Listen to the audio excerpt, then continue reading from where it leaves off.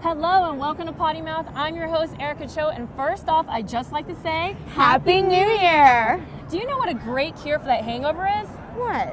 Beer and, of course, us, Potty Mouth.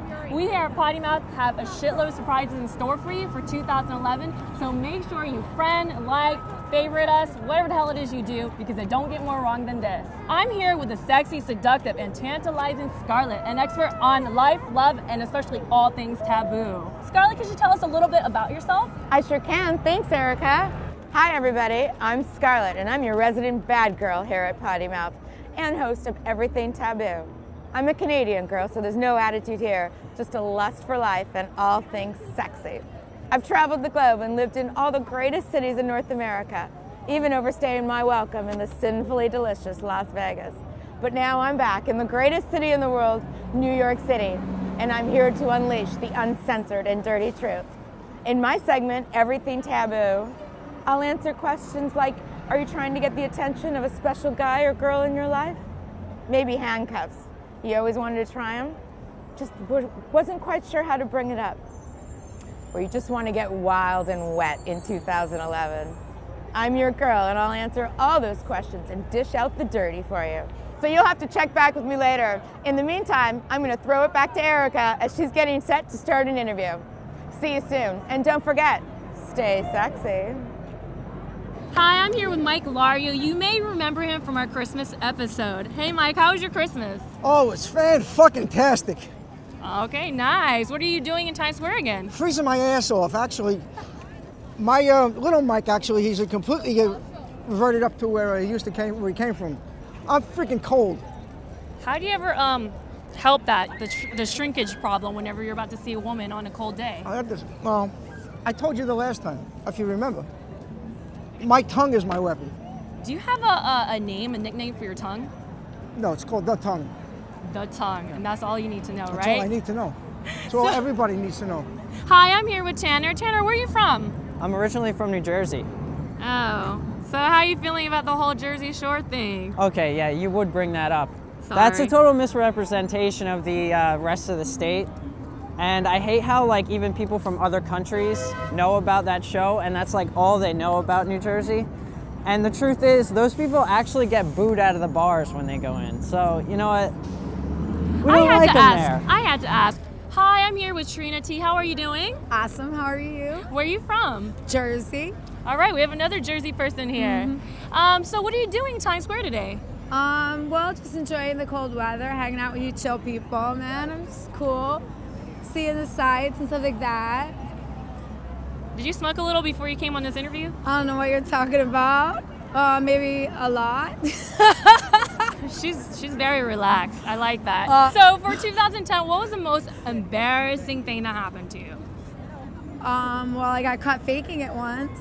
How'd you get caught faking it? Well, I kind of like got bored with faking it and just said, stop, this sucks.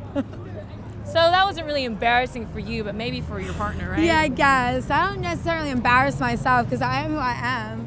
Hi, what's your name, sir? Josh. Hi, Josh. Where are you from? I am actually from Texas. Texas. I don't really hear that drawl. No, I still got it. No. There you go. There you go. And what brings you to Times Square today? Just in the city, just shopping for stuff, you know, apartment stuff, junk like that. Yeah. Is there anything like dating woes or, you know, maybe a hookup that you regretted from 2010? Yeah, actually, I do. This girl calls me up at 10 o'clock at night, and I come over. I pack my toothbrush and dig for the clothes for the next day, and I come over and... you gotta get the hoe bag ready. I gotta get the hoe bag ready. Grab some C's, throw them in my pocket, run out the door, go all the way up to Washington Heights. She was just kind of like, let's do this. We had a few beers, we ate a little bit, we just started making out on the couch, and then all of a sudden she's like, I'm ready to go to bed. And I was like, all right, let's do this. She went into the bedroom, fell asleep. I woke up the next morning, I was just kind of like, all right, that was awkward. And then she just goes, do you want breakfast? I was like, yeah, sure. She goes into the kitchen, grabs a kiwi, hands it to me, and tells me to get out. Awkward. That just sounds really awkward. And that, you never talked to her again? We never talked again. Do you make New Year's resolutions? I feel like you should constantly try to be bettering yourself. So, I mean, making a New Year's resolution is just kind of silly. You have no willpower, Tanner. No willpower. No, that's the thing. I have complete willpower. It's the people who think they're going to change just because they make a resolution that are wrong. So you hate the people who go to gym on January 2nd and basically stop going by January 5th? Yeah, that's pathetic. Really. Yeah. Are you making any New Year's resolutions? I don't necessarily resolve to do anything. Sometimes I just set forth a goal, and I really haven't clearly thought it through yet. First resolution is I'm going to try my damnedest, not this year, is not to get an STD. It's real important this year. I'm going to really try. Has it been an issue in other years? Yeah. I mean, you think I look like this, you know, if I didn't have all that conditioning? Now, for 2011, what celebrities do you think are going to fuck it up? And can I tell a joke? Yes, please. You asked about celebrities. Glenn Beck is walking down the street one day, and he goes into a butcher shop. And he says to the guy behind the counter, he says, "Give me that salami in the window." Guy comes around the counter, he takes it, and he walks over to the slicer. And Beck starts screaming, "What the hell are you doing?" He says, "I'm slicing it up for you." He says, "What do you think my ass is, a slot machine?" So, for next year in 2011, which celebrity do you think is going to mess up? Taylor Swift. Actually, I have no idea. I don't follow celebrity gossip. That's just the first name that came to mind, so. Taylor Swift is the first name that came to mind when you thought of someone who's going to mess up. She's like America's sweetheart, Tanner. Well, yeah, that's why it would be so amazing if, you know, so ironic if she did mess up. I see. Which celebrity do you think is going to mess up big time in 2011? Can Chuck Sheen go again for like another year? Because he's already done so well this year. I'm pretty sure he might just do it again in 2011. So Charlie Sheen, and he might do it. Who knows? The one who was with a prostitute, maybe not a prostitute / porn star, maybe not a porn star, and then she was in the bathroom or the closet. Yeah, I think so. I think like he can probably one up himself this year. Like I'm thinking like, I don't know, high-speed chase on the city, on the road, some type of interstate shootout, something like that. Something to really make Martin just really, really happy and smile. So. Well, the crazier the things that he does, the better his ratings get on his show. It's really, yeah, that's weird, man. Like it's people are just so fucking stupid. It's like, yeah, like he's done it with tons of prostitutes. This show's great. It's wholesome. Fat kids on it. He makes jokes about himself. Let's give that guy $12 million a show. He's kind of a god. He kind of is. You know what? I admire him, actually. To be able to have that much fun and still be paid $12 million a show, God bless him. That's all I got to say. God bless you, Chuck Sheen. God bless you. So, Josh, has anyone ever told you that you look like a celebrity? Wesley Snipes. But, no. They actually say I look like Christian Slater a little bit.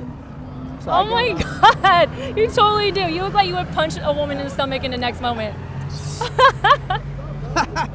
No, but I have done a movie with John Travolta. Awesome. Yeah. Do you think it's possible for any, rich sports athlete to kind of, keep faithful, stay faithful? Fuck no. It's impossible.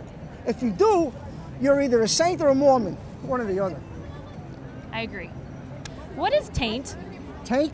In my day, we used to call it like a six-pack because you carry it like a six-pack. You put the thumb in here and you put the, right? No? I'm learning so much from you. I know, believe me, you don't know how much you're going to learn from me. But in a partner, what do you look for? They have to have me, laughing. They have to understand my independence. So, my God, they have to throw it down in the sack, Oh, shit. Mm-hmm. That's what Trina T said. Now, in terms of, in the sack, has there been anything that's disgusting that's ever happened to you or a weird request in bed? Oh, my God, I remember. Oh, my God, a long time ago, this guy, he wanted me to, put my legs around his neck and hold his head tight. He had some fetish with that. He wanted to wrestle with you? It wasn't even that. He just liked my legs around his neck. But it got him going? Yeah, man. I guess he got off on it. I don't know. That was a long time ago. Are you into really kinky things, Trina T? No, I'm not kinky. I just like a lot of sex. Just a lot. It doesn't matter what kind. Yeah, lots of positions, lots of sex, lots of fun in bed. Well, that's it from Trina T. Would you sleep with her? The thing is like this. You can tell me. I love the form of a woman. I find women so beautiful. But the thing is, I have a problem with, I don't think I could ever get that close to that open-faced Reuben sandwich. It's kind of, I can't do it. You do what I did the first time. You just close your eyes and go for it.